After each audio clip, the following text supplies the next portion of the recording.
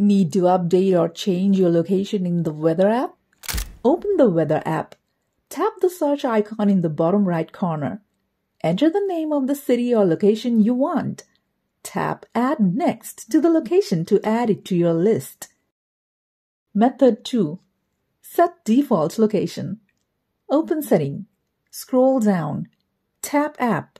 Find out Weather app. Find out Weather app. Tap Location, select Always. Also enable Precise Location. Method 3. Update location services. Open Settings. Tap Privacy and Security. Tap Location Services. Ensure Location Services is turned on. Scroll down and tap Weather. Select while using the app or always. That's how you change the location in the Weather app on your iPhone. If this video was helpful, make sure to hit the like button. If you have any questions, leave them in the comments below and I'll respond as soon as I can. Thanks for watching.